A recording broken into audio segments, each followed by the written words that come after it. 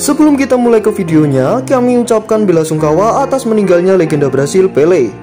Semoga ditempatkan di tempat yang layak di sana. Amin.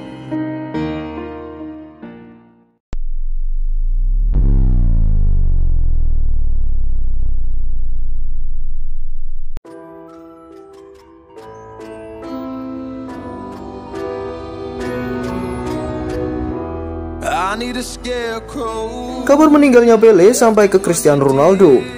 Pemain Portugal itu menyampaikan pesan dukanya untuk sang Raja Sepakbola itu. Ronaldo mengunggah foto sedang menjabat tangan Pele. Sebuah pesan emosional ditulis mantan pemain Sporting Lisbon, Manchester United, Real Madrid, dan juga Juventus itu. Ronaldo mengungkapkan kesedihannya melalui caption yang mengharukan. Belasungkawa terdalam saya untuk seluruh Brasil, dan khususnya kepada keluarga Tuan Edson Arantes do Nascimento.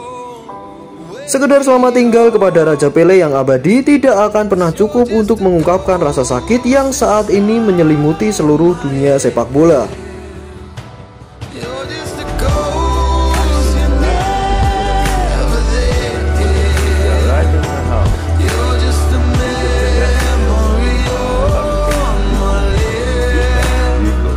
Di sini kita bakal mengenang sedikit momen di mana Pele dan Ronaldo pernah berkolaborasi.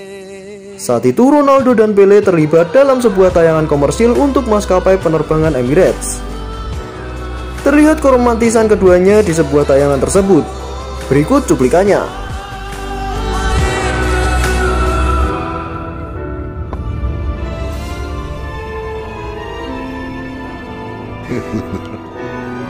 Thank you.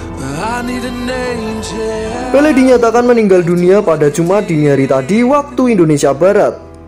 Legenda Brasil itu menghembuskan nafas terakhir dalam usia 82 tahun di Rumah Sakit Albert Einstein, Sao Paulo, Brasil. Sejak tahun lalu, Pele memang mengidap kanker kolon. Belakangan ia dirawat intensif di rumah sakit sampai akhirnya meninggal dunia. Kabar itu disampaikan agennya dan kemudian dikonfirmasi lewat akun sosial media sang legenda. Pele menjadi salah satu pesepak bola terbaik sepanjang masa. Salah satu rekornya yang tak bisa disamai pesepak bola manapun termasuk oleh Cristiano Ronaldo adalah bisa membawa Brasil juara Piala Dunia sebanyak 3 kali pada 1958, 1962, dan juga 1970.